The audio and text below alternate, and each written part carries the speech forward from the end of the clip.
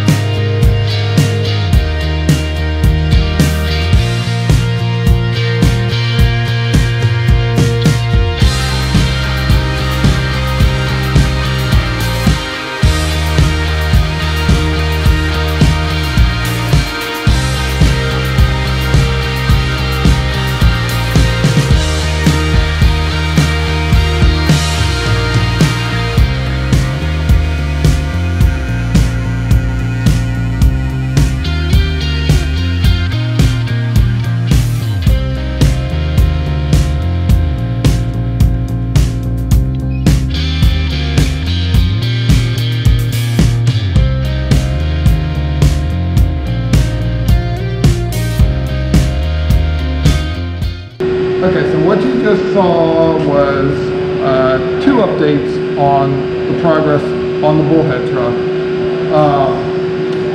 That came after about a 2.5 minute video. I wanted to give you a little more than that. So we're here now.